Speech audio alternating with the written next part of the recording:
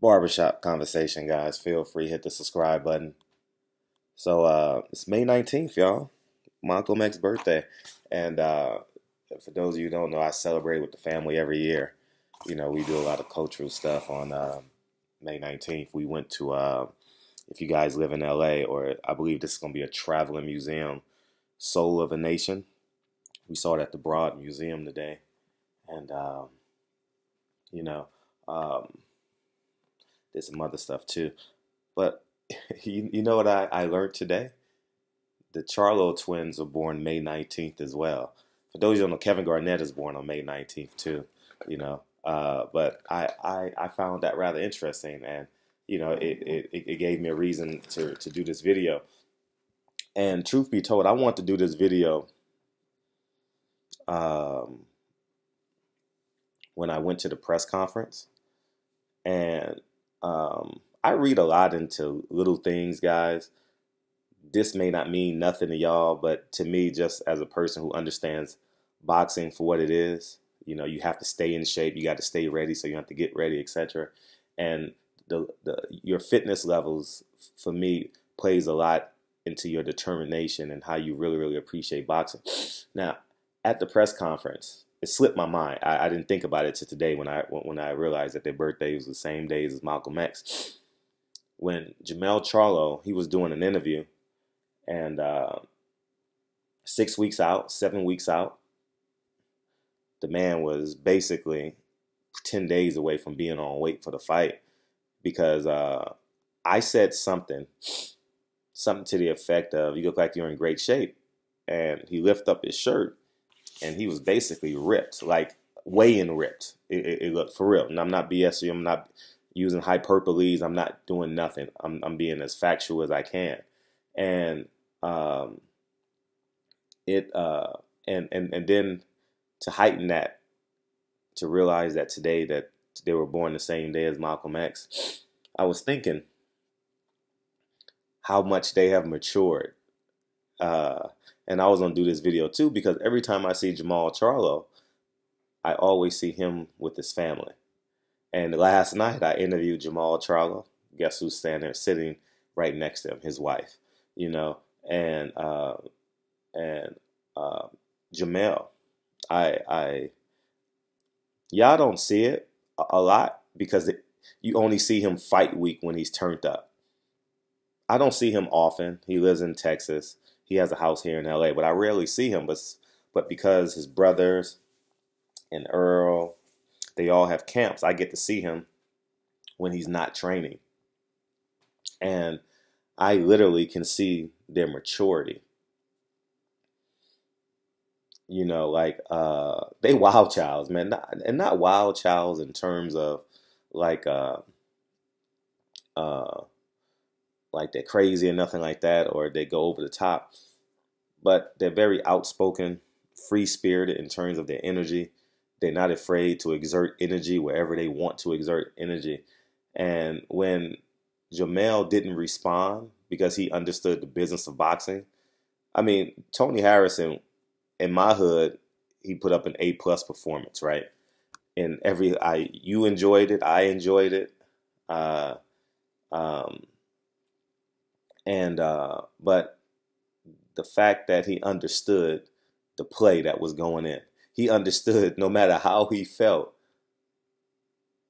Tony Harrison definitely heightened the fight, you know, and two, it doesn't matter what happens on that DS. What really matters is June 23rd, right? June 23rd. And uh, I wish the Charlos well, man. You guys know I did a video with New York, and I got some DMs and stuff like that, right? When I was like, man, I would have loved just to follow them around. They're interesting to me. Like, they've been interesting to me the last 3 years. I don't know why, I don't know how, but you know, I was very high strung as a kid. You know, I would snap on everything. You know, I didn't know any better. You know, maybe that's the symmetry we have. Um, but I think they're interesting. You know, I think that they have compelling personalities. Um, and they were born on Malcolm X's birthday. and I just wanted to do a video on that because I thought maybe you guys may not know. And there's a piece of me that believes in energy. Like, maybe I'm weird. I don't know. I know some of you guys may not believe in that, but I think there's levels of energy on days you were born, on days other people were born, and some of that is because we pay attention to that. Kevin Garnett was born May 19th. Who was the most high intensity guy ever to play in the NBA in that era? That era of NBA, no one as intense as Kevin Garnett. Everyone falls second to the level of boisterous intensity that Kevin Garnett exudes on the basketball court. And then you have the Charlo brothers, and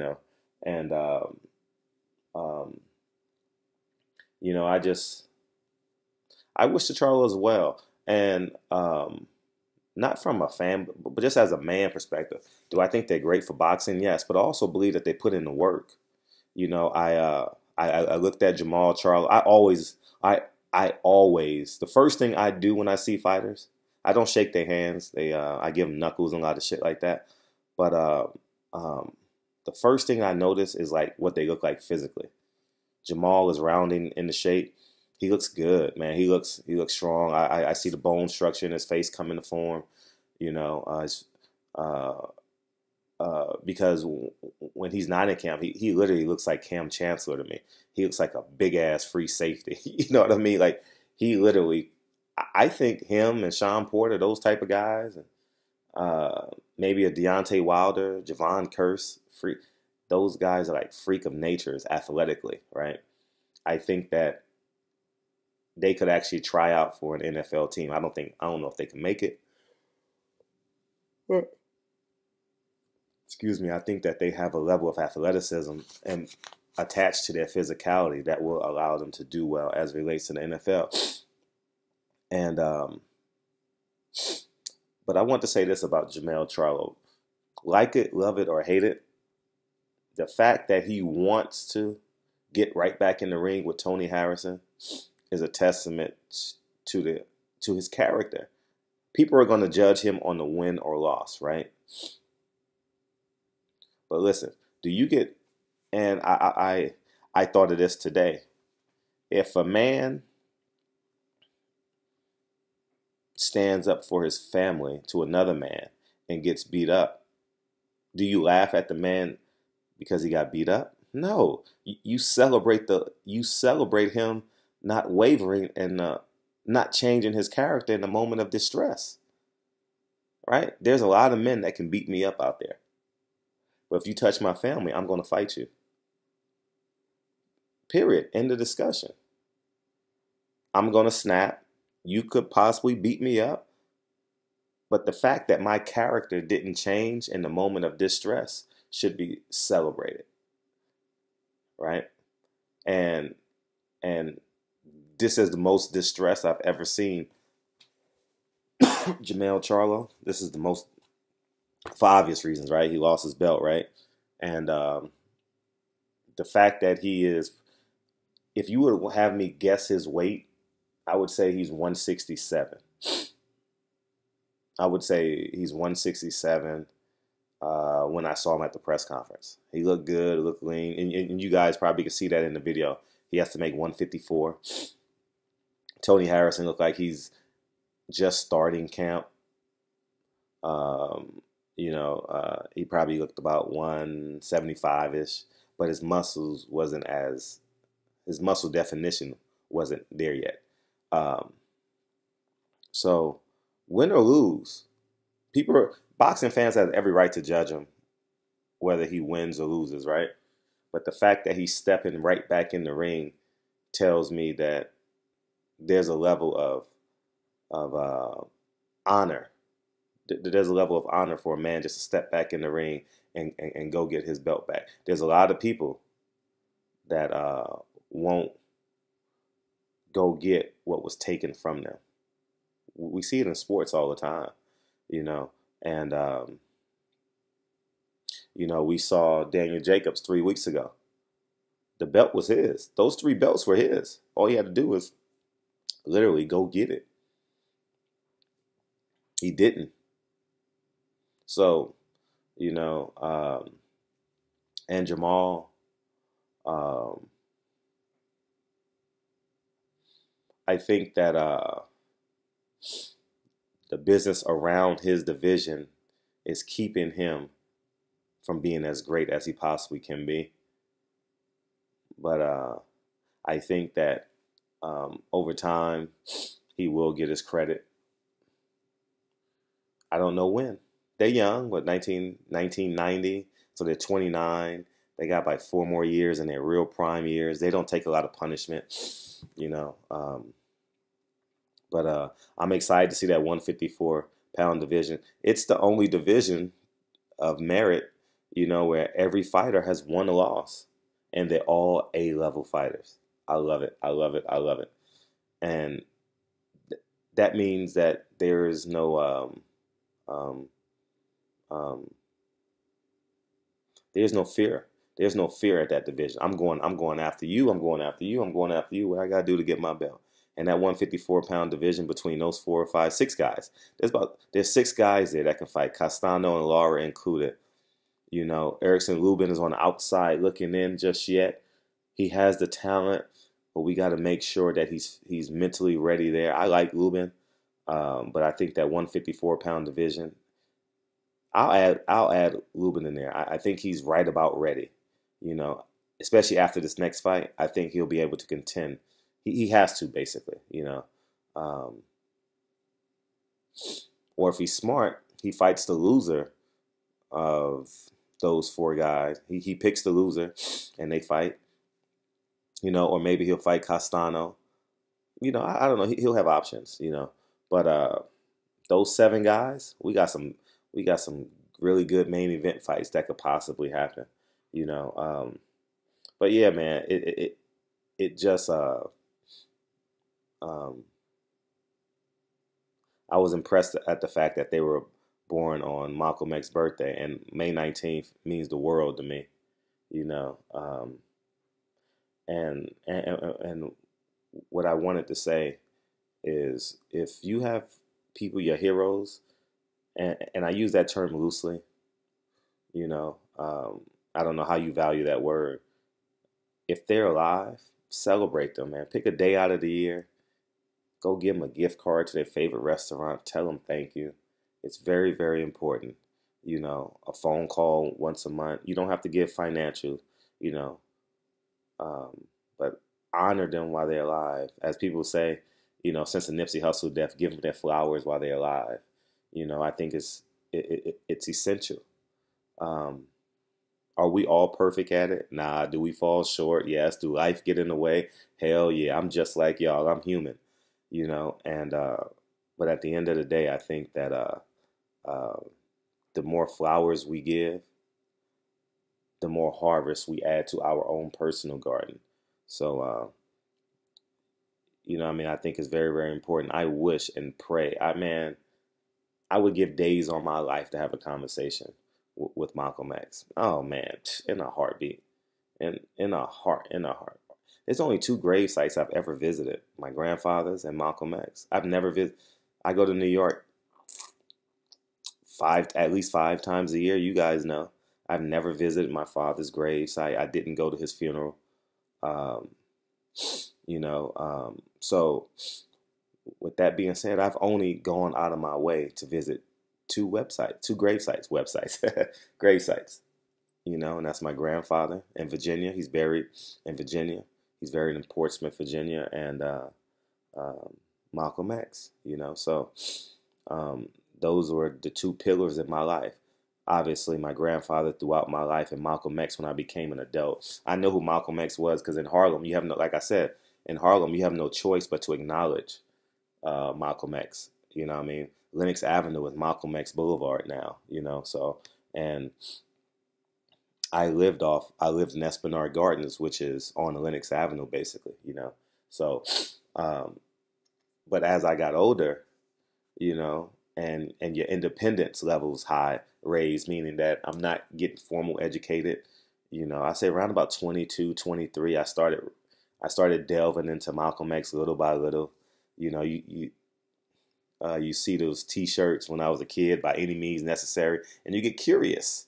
Who is this guy with this hand on it, with this finger on the side of his temple? Who is this guy with the glasses? From the Nation of Islam that they say was murdered, assassinated. Then Malcolm X. Then Spike Lee did the movie, and that definitely heightened me. You know what I mean? And heightened my curiosity, and it took on a life of its own. And if you know anything about how I fight, they're definitely not on Malcolm X level. I'll be a damn fool, to even compare myself to that. But in terms of standing for what I believe in, having core principles. Many people on earth go through life without having core principles. They just live life. You got to have core principles. You got to have, what do you stand for? What will you take and what will you not tolerate? You got to have this perimeter. In my humble opinion, I could be wrong, but you got to have principles in life. You can't just go around getting hired and fired everywhere, from friendships to jobs to just taking what life gives you. You got to stand up and go get life, And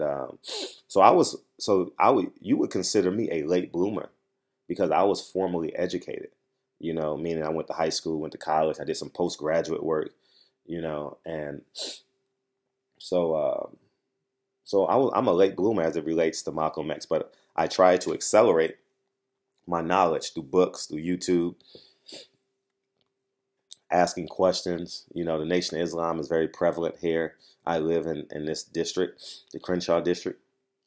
They're on every major corner in the Crenshaw district selling bean pies, And so I ask questions, I make it a point to go to the mosque at least once a year, maybe twice a year, just to sit in, I think it's important just to pay homage to that energy, So, but anyways, man, I just thought it was very unique, and nothing happens by accident, man. Universe and God don't make mistakes. It's just, I'm not comparing the Charlos to Malcolm X. No, not by any stretch of the imagination. But it just was interesting and compelling to me that they were born on this day, and I'm out celebrating this day, and I attempt, man. Anyways, man, it's Malcolm X's birthday, y'all. It's the Charlo brothers' birthday. It's Kevin Garnett's birthday today, And at the end of the day, find whoever you honor, tell them thank you. Call them, write them, go to their gravesite. I think it's important because, remember, everything you do in life is for you. Yes, we're going to give, we're going to love each other, but you have spiritual edification that you must have. You have financial edification that you must have, physical edification. You know what I mean? So with all these being intertwined, you have to feed yourself, and we're going to give, but we have to grow. And every time you give to someone else, you're growing. I believe that, so, but anyways, man, I love y'all, man. Happy Malcolm X Day. It's Malcolm X's birthday. I consider him the greatest black man of the 20th century. He's the greatest black man I've ever read about. I've read about a lot of, I genuinely believe, honestly, if he had to live and Fred Hampton had to live, they killed Fred Hampton at 21 years old, if I'm not mistaken. Man, I'm not going to cry. I promise you I won't cry in this video. But if Malcolm X would have made it to the 90s, let's just give him to the 90s. You know what I mean? Early 2000s. He would have been like 90, 1920, like 94 today. He would have been 1919, 1920. He was born 1925, right? Let's just give him to the late 90s, early 2000s, right? Just to be on the safe side. And Fred Hampton coming up right behind him. Take the time, sometime this month. We got about a couple more weeks left in this month. If you guys get a chance to listen to a Fred Hampton speech. And listen to how cool his delivery was. Listen to how contemporary his voice was. Listen, and if you listen to him speak, you easily can place him in this hip hop culture. Easily, easily, easily. You know? Man, those two men, more so than Martin Luther King, more so for me than Marcus Garvey. Marcus Garvey, I have my pros and cons about Marcus Garvey. You understand what I'm saying? That's not a conversation to be had in this video. We celebrate excellence today. Oh man, Fred Hampton, man. Oh man, God damn. So the question is,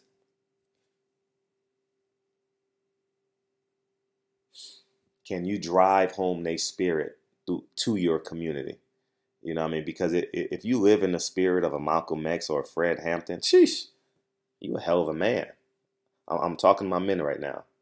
You a hell of a man if you can drive home that spirit of Malcolm X and Fred Hampton through you to your community. You a hell of a man, dude. You're a hell of a man. Hell of a man. So, anyways, man, I love y'all, man. The Charlos, man, good luck in June. You guys got a very important June. Good luck to their opponents as well. I don't want to make this, we got man. He's fighting Brandon Adams, who I think is has a hell of a level of determination. It's going to be an interesting fight, And Charlo and Harrison, it's nothing that I can say that Harrison hasn't said to promote that fight. So, but the Charlos were born on the same day as Malcolm X, and y'all know, if you've been fucking with me from the first day of this channel, I've been very vocal about my mission statement, and my mission statement is in the spirit of Malcolm X. My mission statement is in the spirit of my son Lincoln. I say all the time to myself. If I can be as vulnerable as I am, as a man that I am as a father, and give him the teachings of Malcolm X, he's a biracial kid. So I think it's very, very important, as me being the black parent, that I drive home the culture in him. You understand?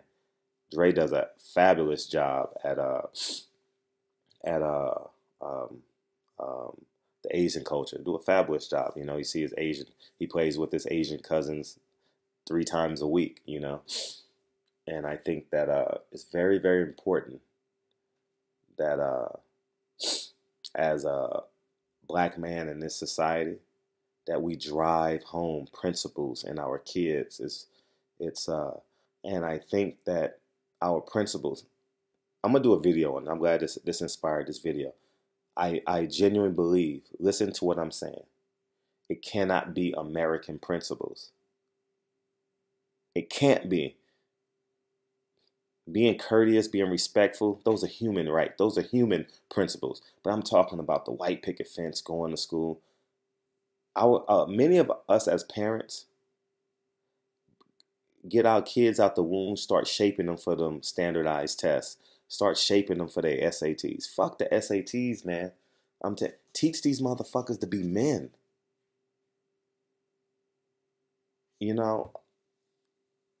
And that's kind of what I aspire to do with Lincoln. I know. I really see, because Kennedy, my daughter, follows Lincoln, emulates Lincoln, everything that he does in the house. He picks up something, she pick up something. He starts making a train track, she starts making a train track. He comes and gives me a hug, Kennedy comes, grabs my leg. That's not by accident that the female instinctively follows the male. It may be a little bit skewed, because in the combination of that, she's the youngest child, and the youngest child always wants to model the older brother, the older sister. So it's a combination of biology, and it's a combination of just reality, that the younger child always looks up, literally and figuratively and spiritually, looks up to the older child. So I've said enough. I need to start talking about Dominic Brazil and Deontay Wilder fight. But The Charlos, man, you got the same. I, I this video will probably get to y'all, but I'm gonna. I'll see you guys in late June, man. And good luck. Have a great training camp. May the best man win. You know, I mean, I really don't have a horse in that Harrison. For real, I don't have a horse at all. You know, I just want to see it's like it, you know, man, the best man win. You know, I love and respect what Harrison is doing for his community. Um, the Charlos opening up a gym. You know how powerful that is for a community. They're not going to get a lot of credit for that because they're boxers and they're supposed to open up gyms. But they have a state-of-the-art gym. I've never seen it physically. I've only seen it through their Instagram stories. And it looks like a high-tech, high-quality, high-grade gym, you know, and they have, and it's in a community. It's, and it serves the community. You know, they have a lot of kids in there, you know, so, and they supposed to live their best life. I don't, I hate when people say you're not supposed to do what you want with your money. If it's a declining asset, you have to answer that bell. But if you have assets to go with that declining asset, it's okay. You understand? So don't buy a declining asset without an ascending asset. You know, let your assets pay for your lifestyle. I don't know if they're doing it, but they have a gym. You know, they own houses. You know, Jamal Charlo was James Harden's neighbor. You know, I was at the fight with James Harden's manager, basically. You know, last night. I don't want to say his name, but yeah, we hung out at the at Barclays Center. We talked for a hot second, and I always see them in the summertime.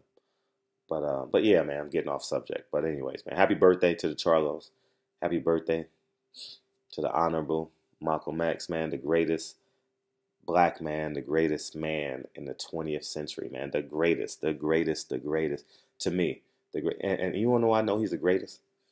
Never did any drugs once he became Malcolm X. Um, was loyal to both civil rights and was loyal to Bday. And the reason how I know this because the FBI followed him every day. If he had done anything off principle, we would know about it. Like it's well documented that Martin Luther King cheated on his wife and smoked cigarettes. I listen. I don't judge a man on that, so don't think that I'm coming down. I don't judge a man because he cheats on his wife or he smokes a cigarette. I don't judge a man on that at all. I'm talking about Malcolm X in terms of 20th century, and why I believe that he is high grade, the highest grade. You know what I mean? And I wish that I don't care if you half, you're a quarter, you're 10%. I think it's very, very important as a black man. You don't have to go in deep, you know, but you understand the principles of Malcolm X. It's just what I believe. It's just what I believe. So anyways, man, Barbershop Conversations, man. Feel free to hit the subscribe button. Happy birthday to the Charlos. Happy birthday, Kevin Garnett. And happy birthday to my main man, Malcolm X, man. Love you, man. Barbershop Conversations, I'm gone. Peace.